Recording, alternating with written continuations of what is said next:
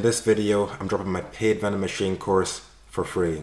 Having a vending machine business has greatly benefited me, and as an entrepreneur, I would like to help as many people as possible, and I felt like this was a good way of achieving this. A favor that I would like to ask is, if you can please like and subscribe, that honestly means so much to me. In the course, my dialogue is more conversational, natural and free, and if at times you feel like I'm speaking a little bit too slow in the course, feel free to speed it up. I really do hope that y'all get good value out of this, and again, if you could please subscribe, it would honestly mean so much to me. So now, we're just going to dive straight into the course. So thank you for joining me on this course. I just wanted to do a very quick intro. So my name's Ahmed Apong. I'm a 21-year-old entrepreneur and I run a vending machine business. The reason I wanted to make this course is because when I started this business myself, there was very limited resources. There was literally no resources at all, or not much information whatsoever in regards to actually running a vending machine business and starting one. And that's the reason why I took it upon myself to produce this course, so that I could give you better insights and to actually how to do this business for yourself. When I started this business, I made a lot of mistakes because I was just doing it pretty much as I went along. And these mistakes did cost me. They were costly mistakes, and I want to put this course out there so that I can prevent you from making the same mistakes and ultimately to help you. So ultimately what this course is it's a blueprint. I'm going to go through everything to explain how to do this business for yourself, how to start it, all of the ins and outs and all of the little insights that I've picked up through my own experience running this business myself. When it comes to vending machine businesses in general, it is something that I do find quite enjoyable as a stream of passive income. It's very low in terms of like time investment, and it just generally is quite enjoyable. Once you actually have the business set up and things like that, managing it going forward is so much easier. So it definitely is a business that is quite lucrative and something I do enjoy myself. So I'm excited that you're all joining me on this course.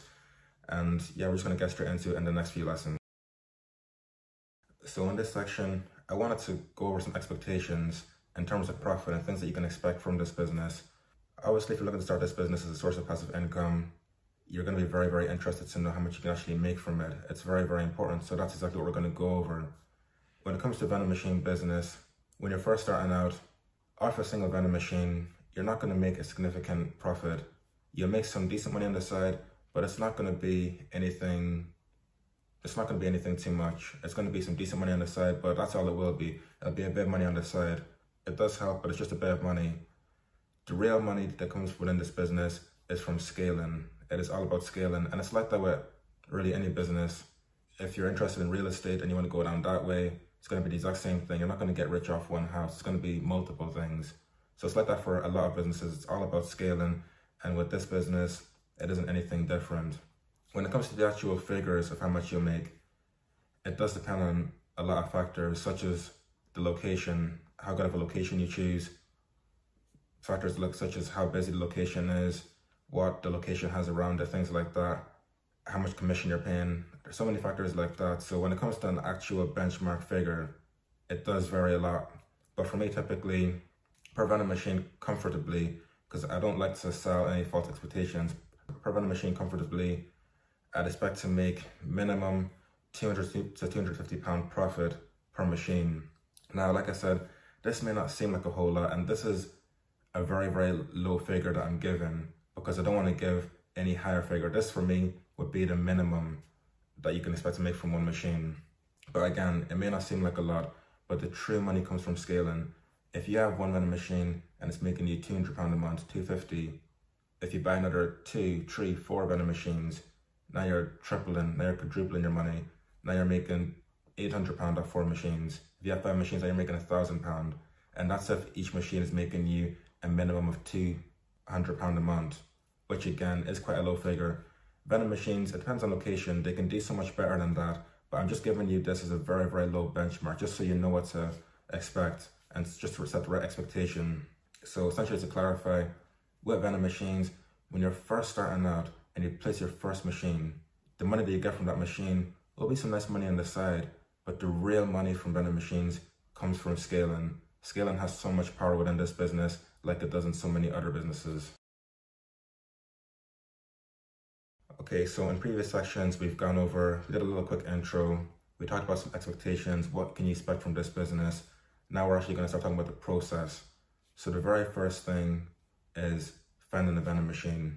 When it comes to buying a vending machine, especially for your first one, personally, I would recommend going for a used machine. The reason why I'd recommend going for a used machine is because you'll save so much more money. When it comes to this business, it's like any single business, it's all about starting. It doesn't have to be perfect, it doesn't have to be great. It's just about starting. So you just want to get a decent vending machine. Now, when it comes to what to look for in a vending machine, especially a used one, overall, you just want to make sure the vending machine is in good working condition. If you're buying a vending machine off a private seller, it's very, very important that you test the vending machine fully. You make sure it's working. Do not be shy at all in the process. At the end of the day, this is your money. This is your investment, and you need to make sure that's fully working. Take as much time as you need to test the vending machine. You want to make sure that all the slots are running correctly. You want to make sure that the vending machine is updated to accept new currency. And the way that you can check that is, well, simply by asking, but again, put a pound coin in, test it, make sure that the coin mechanism is working. Every vending machine comes with a coin mechanism, and the coin mechanism is the part in the vending machine that accepts currency. So you want to make sure that this is updated to accept a new pound coin. Very, very simple. Another thing when you're checking the vending machine is you want to inspect the physical condition of the vending machine. At the end of the day, you're going to be taking this vending machine and putting it into a business. And for that reason, you want to kind of look at it like the vending machine represents you. And that's why you want to make sure that it's in good condition and that's acceptable. You want the vending machine, again, to ultimately, you want to take pride in it. So you want to, because ultimately when you're pitching into a business, this vending machine, it is going to represent you. So for this reason, when you're looking at the vending machine, make sure there's no major damage to it, no major knocks. It's okay if it has a little bit of wear and tear.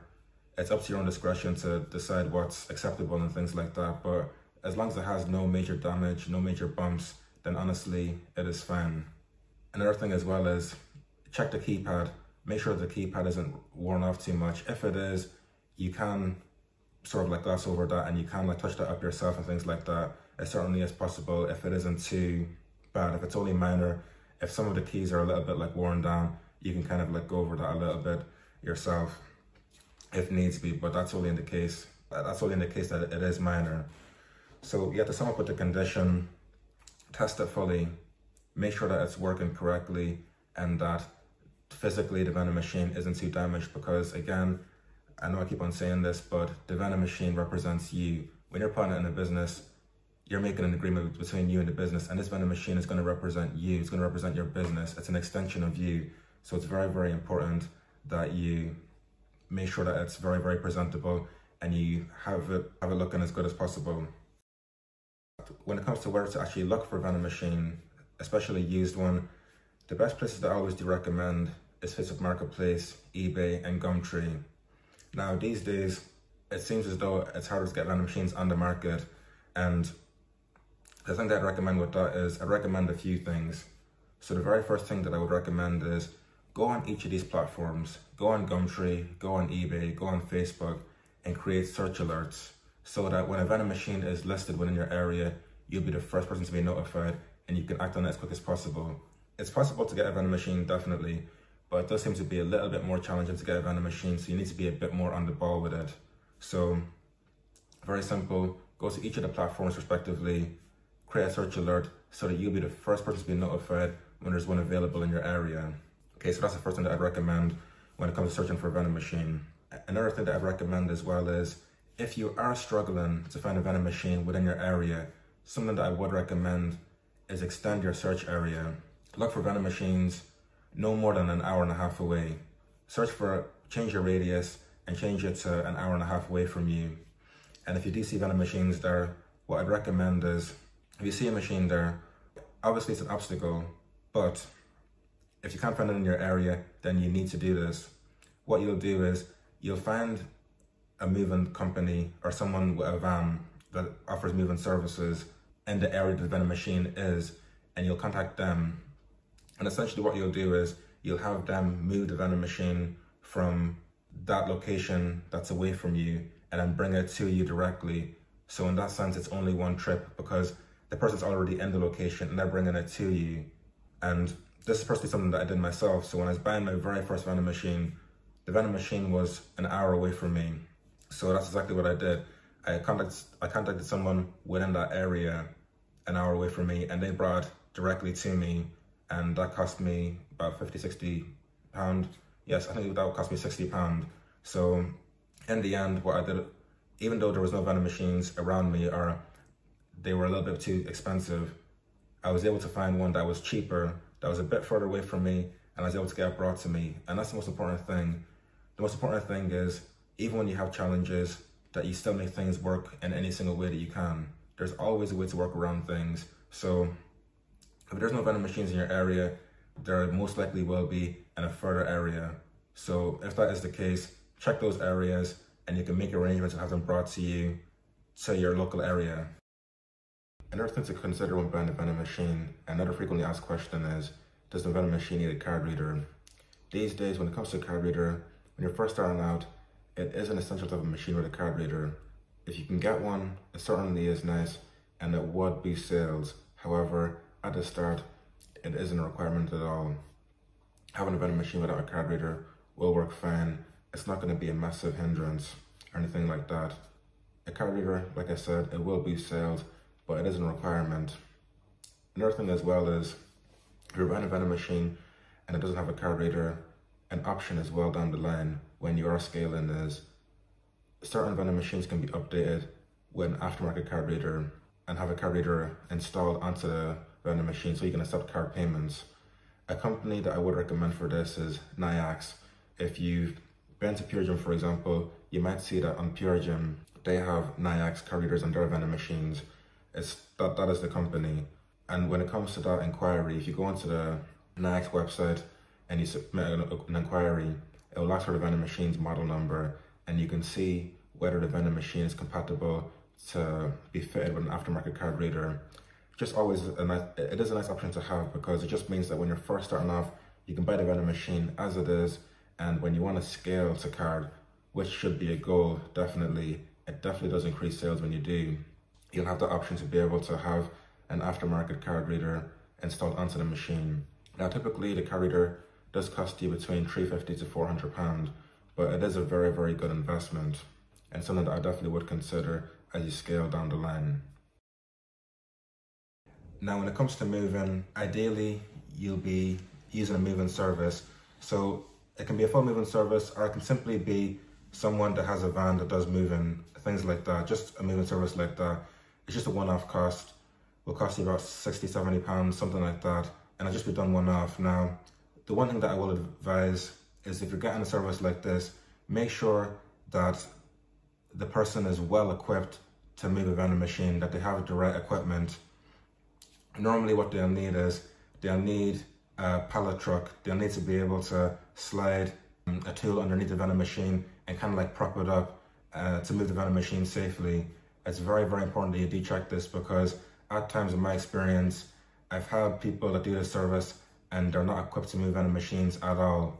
They simply don't consider like how heavy the vending machines are and things like that. When you're communicating with these people for moving services, make sure that you de-emphasize that this is a vending machine. It's a heavy machine and that it needs to be moved properly and safely, because if the vending machine is damaged, in most cases, especially if it's more of an individual rather than an actual company, in those cases, if there is some damage, they're not really going to be liable and things like that, or it can be like an issue in terms of like liability and things like that. So you want to make sure that the person that you do choose is fully competent and is able to move the vending machine safely for you.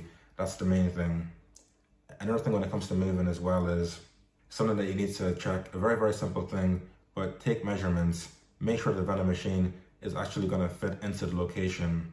Now, the reason why I bring this up and the reason I feel like it's important is because, for me, such a small thing, but when I was moving it into my first location, because the location was like sort of like a small location, the entry for the location was very, very narrow, and it was a very, very tight fit to get the vending machine in.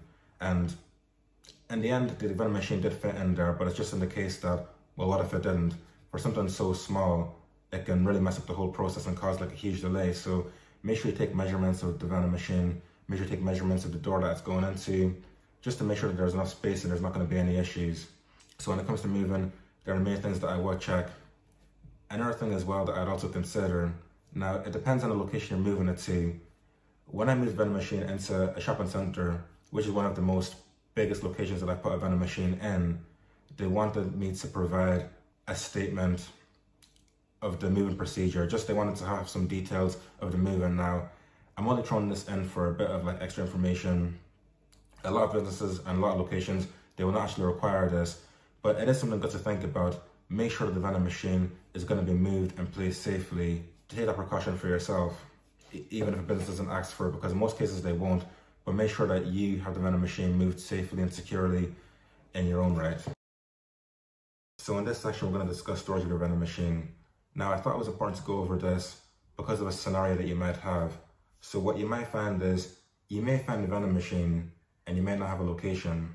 And in that case, it's sort of creates a scenario, and the reason why is because you have a vending machine, but you have nowhere to put it. But because vending machines tend to be a bit more difficult to find at times, you may want to buy the vending machine instead of risking it being sold on the market. So in this scenario especially, this is where you consider a storage unit. This is what I did for myself personally with my very first vending machine. So what you'll do is you'll look for a local storage unit. Typically they're inexpensive. You'll probably be paying maybe £60–70 a month for a storage unit, but the idea with a storage unit is it's only temporary. In fact, I actually like having a vending machine in a storage unit, and the reason why is because if you know you're paying storage for the vending machine, it's gonna give you that much more incentive to get a location as quick as possible, because the longer you have it sitting in storage, it's not making you money, and second, you're actually paying the storage fee for each month. So I actually like when it's in storage because it gives you that drive to get a location as soon as possible. So yeah, if you do find a vending machine and you'd like to buy it, but you don't have a location yet, and you don't know if you can get a location quick enough, that's fine. Buy the vending machine. You can pay someone to move from where it is to the storage unit and keep it in storage till you find a location. And again, just to clarify, once it's in storage, yes, you have a vending machine, which is a plus, it's a positive, it's good, you've made a start, but it is not making you any money. So this is where you start reaching out to even more businesses, to even more locations. This is where you become even more relentless in trying to find a location. So in this section, we're going to talk about choosing a location. Now, when it comes to location, the main thing that I'd advise is honestly, cast a wide net. Ideally, you want to reach out to as many businesses as possible, but to give you an actual number, I would say reach out to 10 to 15 businesses, make that your goal to do that. So reach out to 10 to 15 businesses and that's going to be your goal, okay? When it comes to the factors to look for when determining which businesses are good and what businesses work and what don't, it honestly comes down to a few factors. So one factor is foot traffic. Foot traffic is just a term that essentially just means how busy is the location, how many people are going to be walking past the vending machine or walking in and out of the location. So essentially it's just you keeping in mind how busy is this location, how many people are going in and out of this location. That's something that's important to consider. Another thing that's important to consider is convenience. How convenient is the location for consumers, for customers? For example, if there's limited options around, if there isn't much shops, or let's say there is some shops, but the shops close at a certain time, they close early, and there's times where shops are closed, it's things like that you want to look out for ideally. So you want to be looking at foot traffic, you want to be looking at convenience, how convenient it is for a customer. You want to be looking at things like waiting times.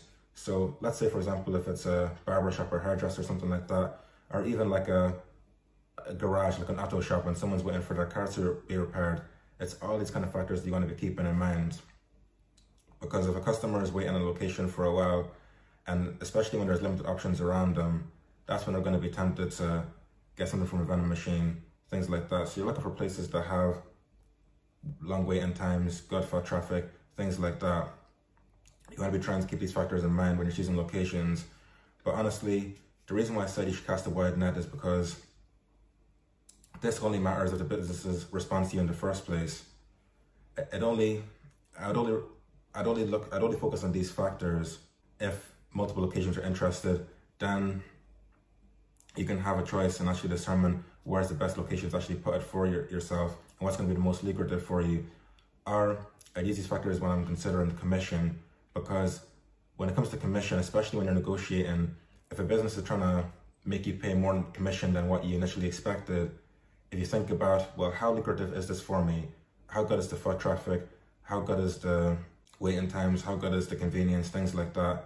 Then you can determine whether you should pay like more commission and things like that. So ideally, when it comes to actually choosing location, even though those factors are important, I wouldn't focus on them so much until it actually comes to things like commission, which we will discuss. Ideally, when it comes to location, reach out to as many businesses as you can. Again, as an actual goal, as an actual figure, reach out to 10 to 15 businesses. Now, when it comes to actually reaching out to them, there's a number of methods that you can use. You can email the businesses, you can go in person, you can call the businesses, you can use social media, you can DM them on Instagram page, message them on Facebook. There's so many methods that you can use. Honestly, what I'd recommend is using a mixture of these methods and just testing what works best for yourself. Normally, within the vending machine industry, people would always advise that you should go in person, but going in person tends to be time consuming. And at times it isn't even that much more effective. It is good in the sense that you do build rapport and you do get that face-to-face interaction and things like that, but it isn't essential. For example, using phone calls saves so much more time. You can do it from the comfort of your own home, and it's so much more effective and in terms of like saving times and things like that. But then again, doing it over the phone is a little bit less impersonal. The thing that I'm trying to highlight is with any single method, it does have its benefits and does have its disadvantages. But for this reason, that's why you want to really tweak it to work out what's best for you in terms of like your approach. The approach honestly doesn't matter. What matters more is how many businesses you actually get in touch with. That's the main thing.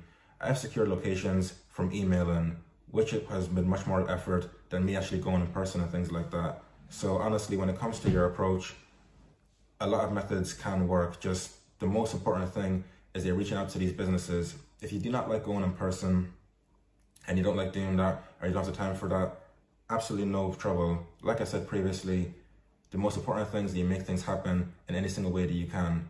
If you sit from the comfort of your own home and you call a list of businesses, you have 10 businesses and you call each of them and give them your proposal, and you can do that within an evening and that works for you, then do that.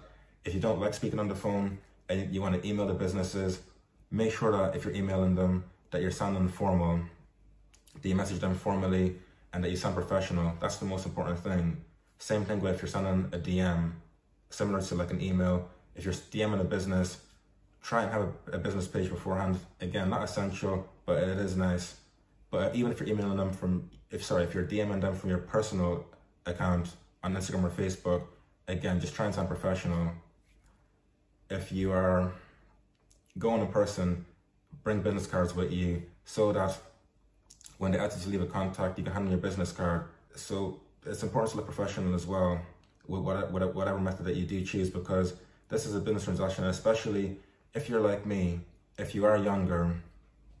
When you walk into a business and you have a business proposal, people might not take you as serious because you are quite young. And for that reason, that's why it's important to be able to match that with professionalism, to actually come across as a competent individual that's worth doing business with. So again, when it comes to all those methods, the method itself doesn't matter. So many methods that you can use. The most important thing is that you're reaching out to as many businesses as possible. So when it comes to location, you're going to need a pitch. Now, when it comes to a pitch, I'm not going to give you any script, nothing like that. And the reason why is because simply you don't need one. It'll just confuse things more. You do not need one at all. What works best is to keep things simple and professional. I'll say it again, simple and professional. That is what works best. That is all you need.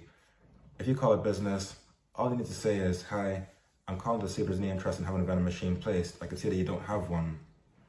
Obviously, you'd say this in the case of you actually haven't been to the location before and seen that they don't have one.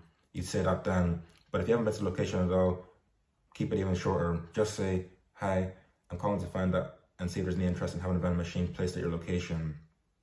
Something that I do as well sometimes is just to like mix it up, not a huge tweak. Now, something that I'd actually do to mix it up sometimes is I'll actually say this.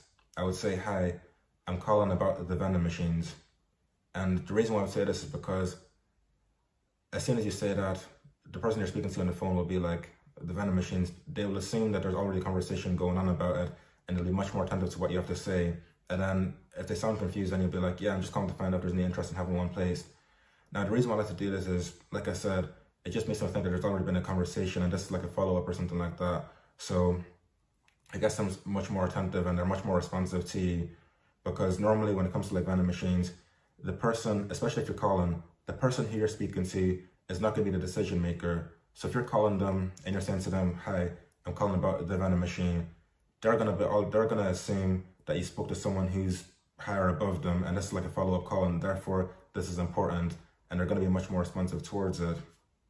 But again, this is only something that I like to do sometimes. Honestly, keep it simple, keep it professional, and you can mix it up. Honestly, what you say doesn't matter too much. Just keep it simple and professional, and that's honestly what works the most effective. You don't need to confuse it in any single way. Use that simple line, show your intention, and just reach out to as many businesses as possible and see who responds. That's the most important thing. What you say honestly doesn't matter too much. You don't need a huge elaborate script at all. Simple and professional works best. So in this section, we're going to be talking all about commission. Now, commission is a conversation that you're going to have when you find a location that's interested in your proposal.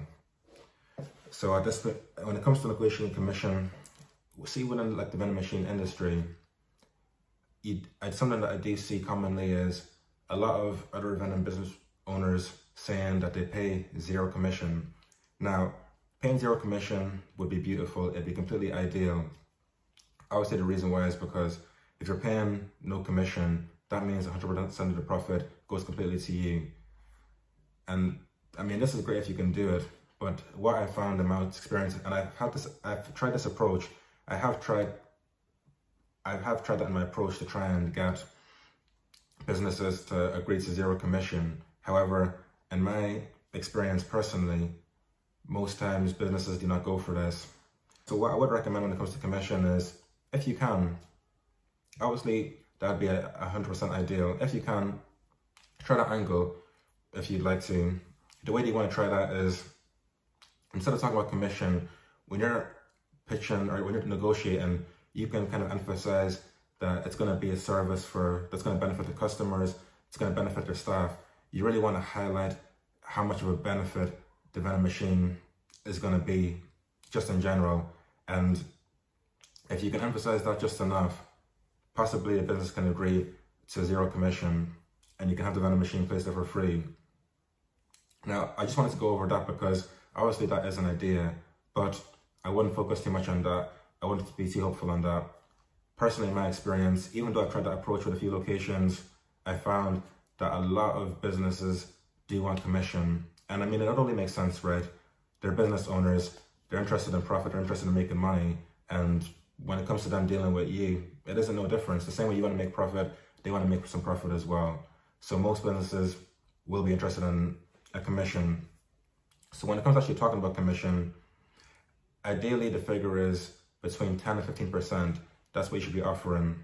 That'd be an ideal figure. However, at times when it comes to negotiating, some businesses will want more. Now, see when businesses are pushing you for 20, sometimes even 25% commission, this is where you need to be asking yourself, how lucrative is this location to me? Is this location really valuable? And that's why you want to be referring to those factors I mentioned previously, such as how high is the foot traffic? How high is the convenience? Ultimately, you want to ask yourself, how lucrative is this location? Is it a very good location? And if so, in that sense, I would say, if they're trying to offer you, if they're trying to make you pay like a higher commission, and you find a location lucrative, then you can stretch it a little bit. You can agree to a higher commission, because ultimately, if it's a good location, then it will pay off. If the location isn't worth it, then try and be a bit more firm, because if you're agreeing to pay a higher commission for a location that isn't worth it as much, the issue that you're going to have is it's just going to eat into your profits, and you will feel that. So it's up to your own discretion. But yeah, general rule of thumb is offer between 10 and 15%. Start as low as possible. Ideally, lowball them. Start as low as possible, because you want to avoid giving up as much commission as you possibly can, because it maximizes your profits. And in the case that they are trying to negotiate with you, that's where you consider, how valuable is this to me? How good is the location? And if it's valuable, stretch it a little bit, but try not to get taken advantage of. Don't let them control the negotiation when it comes to commission. Try and be as tight with commission as you possibly can, because the lower commission you pay, the more it's going to benefit your pockets. So by this stage, the hard part is done. Honestly, from when you place the vending machine, how your life looks after as a vending machine owner, it is so much more different. That initial process is more difficult, and the reason why I actually like that difficulty, to be honest, is because if the bar was so low, then every single person would be doing it. It's good that things have challenges. It makes things worth it. So after you overcome that initial process of finding a location, finding a vending machine and placing it, it becomes so much more easier after that. All it is mainly maintenance. And that's exactly what we're going to talk about right now. So initially, when you first place the vending machine, you're going to need to stock the vending machine. So when it comes to stock, typically the best place that I'd recommend is going to your local wholesalers. So going to somewhere like Costco, becoming a member for Costco and going there, buying things in bulk. That's going to be the best way to ensure that you're getting good profit margins. So I'd advise buying things in bulk, definitely. Costco, perfect. Over time, depending on your relationships, something I do have for myself personally is I actually have a direct supplier now that actually is slightly cheaper. Now, places like Costco still does work for me perfect, but I was able to build a relationship and I have a direct supplier now, something more like local, something a bit more under the radar, but it's a private sort of like distributor.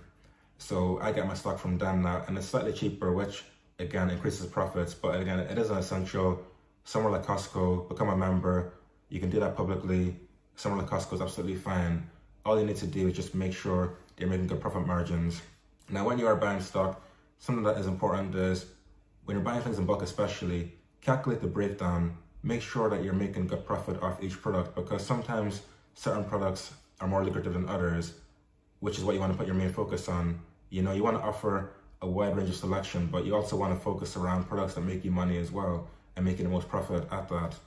So another thing that I wanted to mention when it comes to stock is if you are considering buying stock from places like Home Bargains and B&M, buying out of like multi-packs and things like that, do ensure that you're buying products that don't have labeling that says multi-pack, not to be sold separately on it.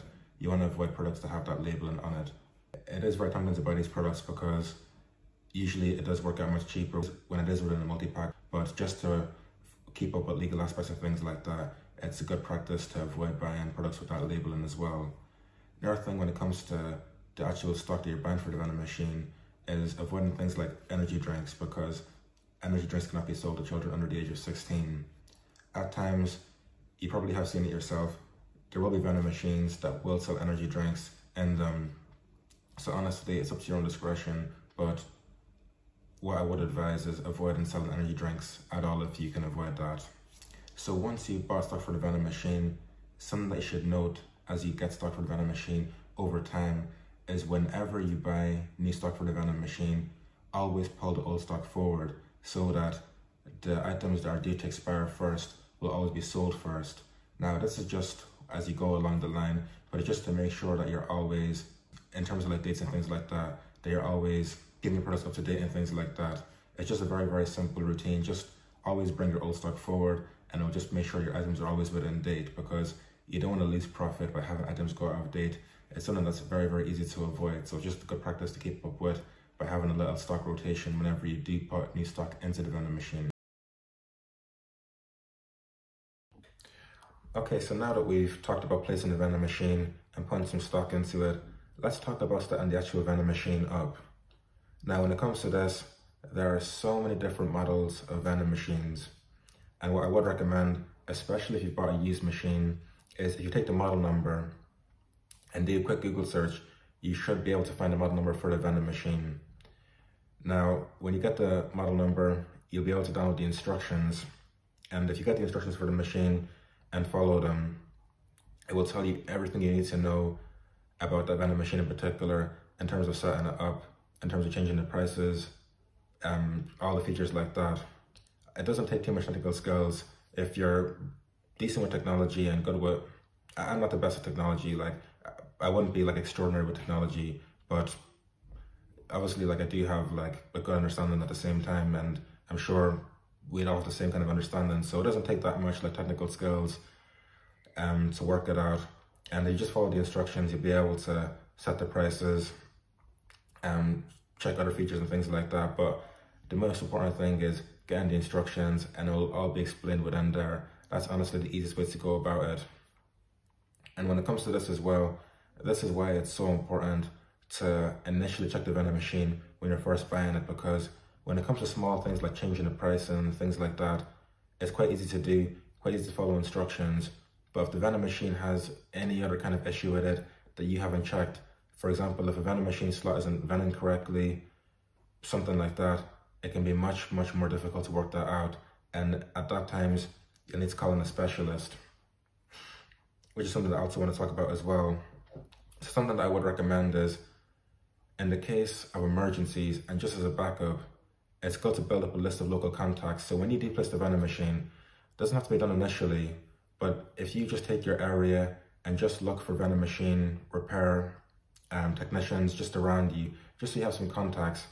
And look, things can happen. And the worst case scenario, if your vending machine breaks down, at least you're not stressing out. You know exactly who to go to. But this is just more so as a more so as a bit of a measure. We do take preventive measures to prevent against this in the first place, which is why from the first day we check the vending machine to make sure we're not going to have problems. And the thing about vending machines as well is vending machines are great machines. They are built to last.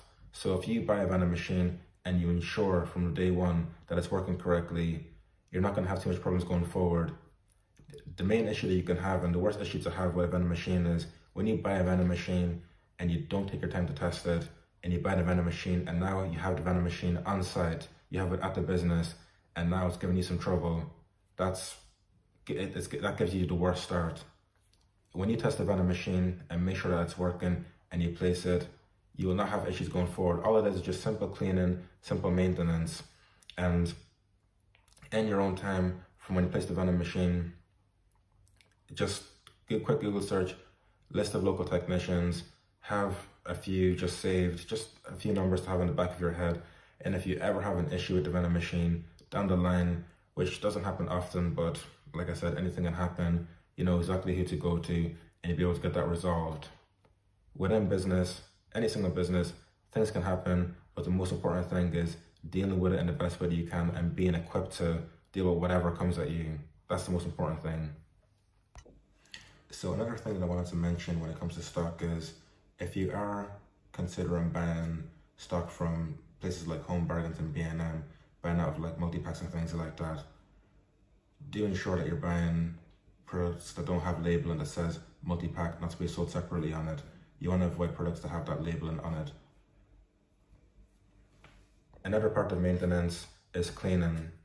Like I said in one of the earlier sections, that vending machine represents you. It's your business investment. You're placed in a location. You've dealt with the owner for the business. This represents you. So it's important that you take care of it and you clean it. And it's also important to clean it in terms of maintenance and things like that as well, because if you have a vending machine and you're cleaning it, you're not letting dust build up and things like that. It also keeps the vending machine running much more smoothly, prevents any things like noise coming from fans and things like that. So once a week, no more than 2 weeks, get an all-purpose multi-cleaner and just give the vending machine a nice clean, get all the dust off it, keep it looking nice. What I wanted to discuss in this section is insurance. Insurance is another frequently asked question. Now when it comes to insurance, it isn't mandatory in most cases. Again, it's up to the location's discretion. Some locations will require it, some locations won't. But regardless of whether a location is requiring it or not, it is something that you should still consider. And the reason why is because ultimately insurance protects you and protects your business and protects customers as well. There's different options that you can get for insurance. So one of the most important ones that I'd consider at the bare minimum is you can get public liability insurance. So when it comes to public liability insurance, that insurance is what covers members of the public. So if a member of the public has an incident with one of your vending machines, it means that they'll be insured in that event. And it's very, very good because it just protects people from putting claims against you and things like that. And it's just a very, very good level of protection. So at the very minimum, if you are considering getting insurance, I'd strongly recommend getting public liability insurance. Just a very, very good for protection. Now I will go through some other insurance options. So you can get insurance that will cover damage towards yourself, any like accidents towards yourself. Now, this is something that, again, it's an option, but I wouldn't really go too much into this. Most likely you will not really be injuring yourself and things like that. But again, things can happen. It is an option as well. And then final thing is, in some cases, you can also get insurance to protect your vending machines in a case of vandalism and things like that. It is a good option again to consider. But one thing that I also factor in as well is, if you're placing it on a location and the location is secure and the location has cameras and things like that, then that also is a form of protection as well. So if the location does have these things, then it creates the need of you having to get insurance. It lowers that so much. So if it is a good location, it is secure and there's cameras and things like that, I wouldn't worry. So ultimately, when it comes to insurance, it isn't a requirement. It's just an option for you to consider because it actually can protect you, your business, your vending machines and things like that. So that's why you should consider it. When it comes to certain locations, it just depends on the location. It happens sometimes that a location may need it, so you can consider it just in case, but it isn't a requirement. If you do want to browse around insurance and just have a look at like what kind of insurance you can get and just quotes and things like that, it's as simple as just doing a quick Google search. You just type in vending machine insurance, business insurance, and just type in like vending machine operator. You should be able to find some insurance options for you, and you can just double check and see what kind of policy works best for you. Again, in most cases, you're not. Now, a very important aspect that I wanted to discuss is licensing. The reason I wanted to discuss licensing greatly is because when it comes to licensing, especially, there's very, very limited information. It's quite a gray area and it can be quite confusing to know what to do in terms of like licensing. It's a really big question. Do you need a license or do you not need one? So I just wanted to discuss that. So when it comes to a license, no, you do not need a license. You do not require a license. What's important is permission, and obviously we're going to obtain permission. The reason why you need permission is because when you're placing a vending machine within a business location, that's private land. So you need permission from the business owners to place it there. That's mainly what you need. You don't need permission. It'd be very, very different if, for example, if you were placing it in a public area, like if it was like a hot dog stand or something like that, then that's a different scenario, which is not what we're doing. So in terms of like another legal aspect we're going to talk about is going to be tax. A very common question that I get is, do you need to register this business before you start? Now, in most cases, no, you don't need to register. Registering is more so for tax purposes, which we're going to discuss. Now, what I'd recommend is if you go onto gov.co.uk and just check the tax laws just in your certain area. For me personally, in the area that I am within the UK, you can make up to £1,000 before you need to declare tax. So ultimately what that means is it isn't until a vending machine business makes you £1,000 they need to worry about like registering it. So when you're first starting off, you don't need to be worried about like registering and tax and things like that. But what I would recommend is go onto gov.co.uk, have a quick browse and just see what the information is for you in particular. Normally it is quite universal in the UK, it is mainly the same thing, but just double check to keep yourself right. But in most cases, especially when you're first starting off, you're going to have a tax-free threshold, meaning that you don't have to worry about registering at the start. It's only when the business starts making you some money and things like that, they're going to start thinking about tax and things like that. So when you're starting out, it's fine. Nothing has to be worried about. Big thing, cash collection, one of your favorite days as well. So when it comes to cash collection, it's different with each business. Typically, you'll do cash collection once a month, and the way that will work is you'll collect the cash, count it, and if you've agreed to a certain commission figure, you'll pay the owner that commission. But that's something that you'll work out between you. Normally it's done once a month. Some businesses do it every 3 months. Some do it even less often than that. It's just honestly between you and the owner, but normally like once a month is kind of like the standard way that goes in terms of cash collection. So yeah, all you need to do is just collect the cash and then pay the commission. And another thing when you're collecting the cash as well is always do make sure that the coin mechanism, which is the part of the vending machine that accepts the currency, always make sure that the coin mechanism is filled up with change. If you need to get change, if you head up over to your local bank, and you can even request it online before you go into the bank. Some banks are different, but if you just go into your bank and just get some small change, just get a few change bags and just all of your change really, 50p's, 20p's, 10s, 5s, just all the change really. And make sure you have some change on you and just put that into the coin mechanism just so it's always filled up so the customers can get change back from the vending machine. Another thing when it comes to cash collection day is you'll have a lot of coins. Something that I would recommend is if you go to the bank, a lot of banks have coin machines, and if you put your coins within the coin machine, it'll count the machines up quickly so that you can put the money directly into your account. And this is completely free of charge. You can go into a coin star. However, a coin star is going to charge you around 10% to count the coins, which we don't really want to be doing. So the best place I'd recommend is getting your coins counted within the machines, within the actual banks themselves. So that is your day-to-day process. And now I want to talk about going forward. So at that stage, you've done the process, you've successfully placed the vending machine, you know the full process for that.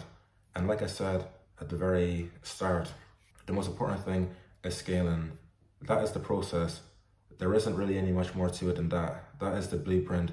That is what you need to do. That is the main element to starting a vending machine business. The main thing is starting, because once you get familiar with the process of placing a vending machine, it becomes so much more easier because you know exactly what you're doing. And the beauty of that is it makes scaling so much easier. And like I said before, the power is all in scaling.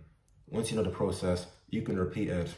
And now, from having one vending machine, making you some nice money on the side, you can scale it to multiple machines and you can make a much nicer income on the side. So going forward, it's just about scaling, repeating the process so you can make much more profit going forward and really establish yourself within this business. Something that I felt was really important to highlight as well is, if I can do this, so can you. It's like any single thing in any single business. If someone else has done it before, then there's no reason why you can't. Nothing separates you from anyone.